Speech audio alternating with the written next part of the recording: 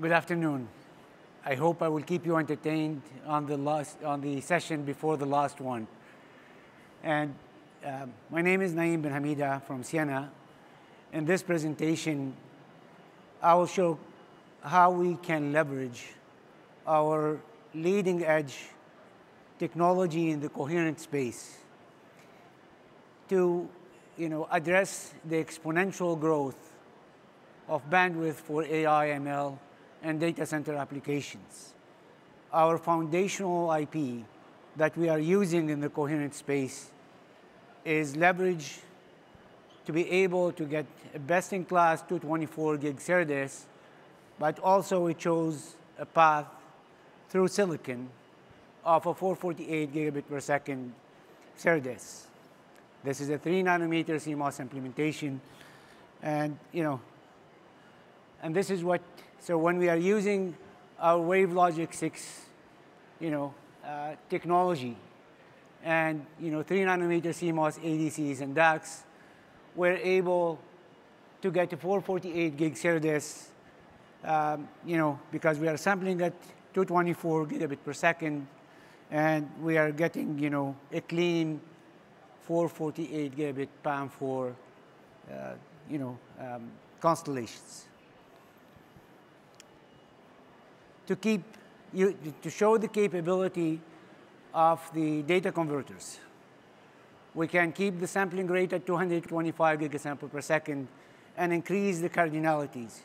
From PAM4, we get 450 in this case, to PAM6, we'll get 582. With PAM6, we'll get, we need 3 dB more SNR to deliver PAM6. And then we can achieve actually 675 gigabit per second for PAM8. This is really to showcase the capability of the data converters. But this is really, so what led us to this pinnacle point? Let's describe effectively the journey, who we are. At Ciena, we offer market-leading optical system for network application that ranges from the submarine application to the regional long haul to the metro, to the edge. We are #1 in market share for optical system partner of choice for all global cloud partner, leader across all key applications, deployed in 70 countries, and 26 of the 27 service provider globally, we are serving those. So from that perspective, and how we are delivering this, we are delivering this by being vertically integrated. And, and the key component of the vertical integration is owning the DSP and owning all the components of the DSP. Our journey in DSP-assisted, optical modems started in early 2000, and that's when I started, where we produced the first DSP-assisted electro-optics, eliminating the dispersion compensation. So we converted the optical dispersion compensation module by really playing with the TX and pre-distorting the signal and shipping this optical signal so it can be received dispersion-free. What enabled that is a high-speed DAC. And that was in 130 nanometer by CMOS. The next step in the 2007, 2008, we introduced, and this is part of Nortel, the first coherent 40 gigabit per second optical modem. That was, and then the key component that enabled that was a high-speed ADC in conjunction with a high-speed DAC. We took 2 of these, 40 gigabit per second, and we just overclock them, and we make the first 100 gigabit per second, optical system. Then in 2011, 2012, in 32 nanometer, we have the first 200 gigabit per second optical modem. And still, we managed to double the speed and the sampling rate of the data converters and the throughput of the system. Then in 2017, the first 400 gig in 20 nanometer FDSOI technology. that was, 400 gig at 56 gigabaud. That was the foundation of the DCI network globally. In 2020, we have the first 800 gig modem, and an 800 gig modem is, it's equivalent to really a 224 gig SerDes, because it needs a 50 gigahertz bandwidth, and it needs a sampling rate that is equivalent. So that was the first, 800 gigabit per second in 7 nanometer FinFET, and we managed to push the bandwidth and the sampling rate of the ADC, the bandwidth to 50 gigahertz, the sampling rate to 112 gigasample per second. Then, on top of the, the high performance application, we have for the 400 gig ZR, we have the, the highest performing 400 gig ZR and the lowest power 400 gig ZR that we managed to fit all that DSP in a QSFP-DD that's consuming 15 watts. Recently, this year, we announced the first 1.6 terabit per second optical modem, and that is the first, 200 gigabaud system, 100 gigahertz bandwidth, 1.6T in 3 nanometer CMOS. The IPs in the WaveLogic 6 are the foundational IP that are used for this demo here. At the same time, we announced 140 gigabaud, 800 gig in a QSFP-DD. Also, we announced a 2 by 800 gig LR, which is a 1.6 in a plug, using the same foundational components.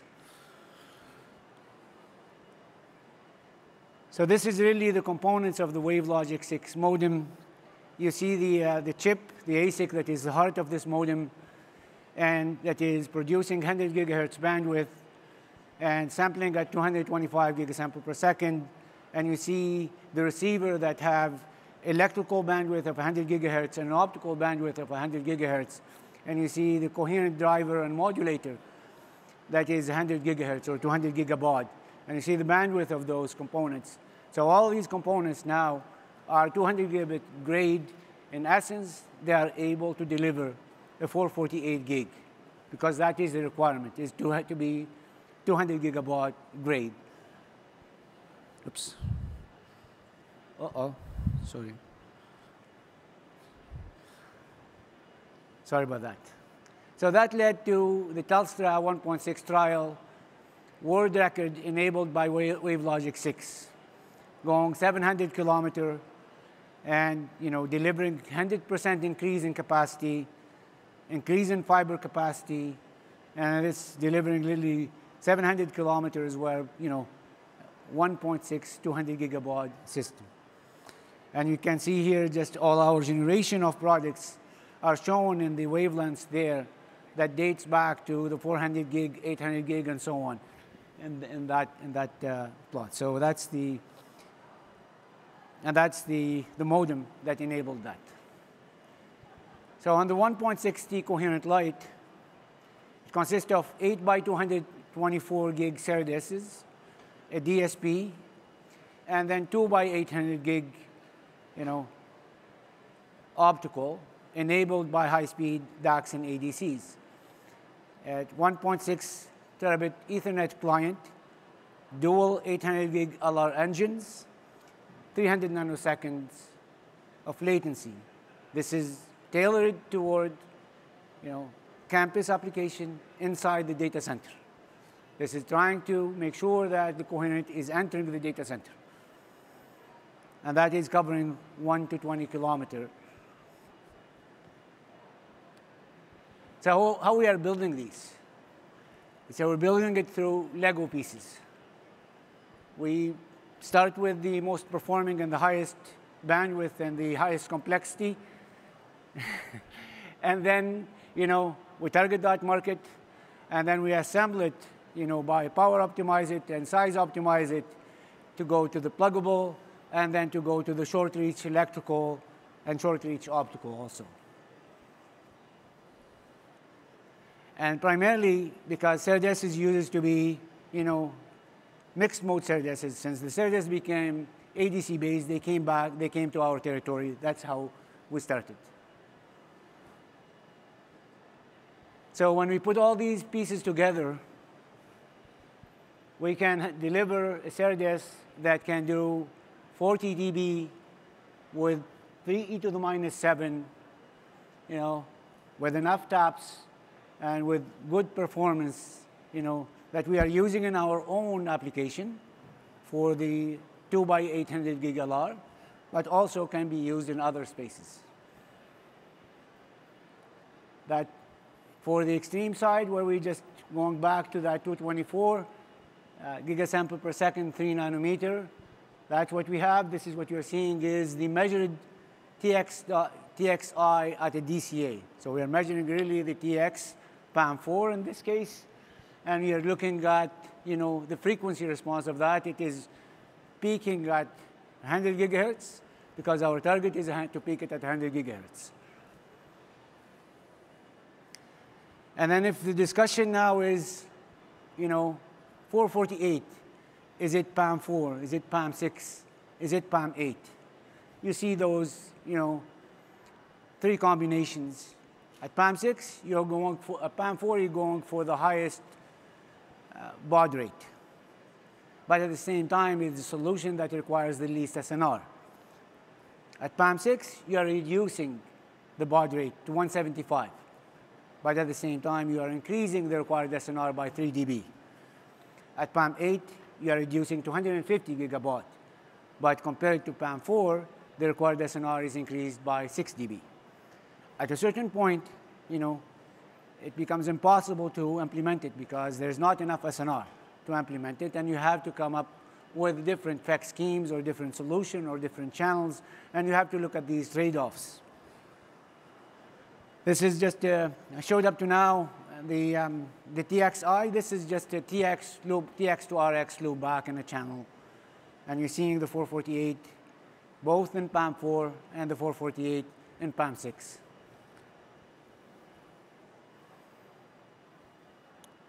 So the discussion around, what FEC engine, what cardinality that we need. And this is what I'm showing in PAM4, PAM6, and PAM8. If you are targeting 1e to the minus 6 as an acceptable FEC rate, you need 20.4 for PAM4. You need, 23.4 for PAM6, and you need 26.4 for PAM8. 26.4 becomes nearly impossible to deliver on that. So you need really to increase the FEC to be able to reduce the SNR. And in order to get to the same level of 20.4, similar to a PAM4, you need to have a FEC that is capable of correcting 1%. So we have to look at these trade-offs. What is the channels? What's the cardinality? What's the SNR margin? And combine all those together and build a system, based on that.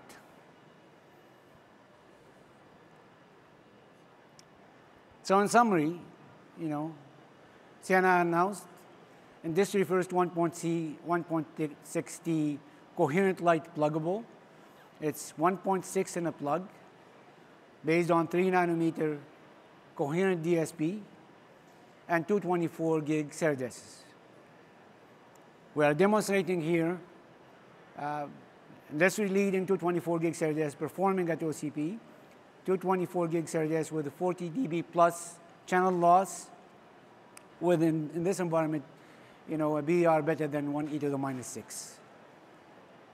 We have 1.6, 200 gigabaud coherent technology with ultra-high bandwidth DACs and ADCs, and that product is shipping right now for deployment.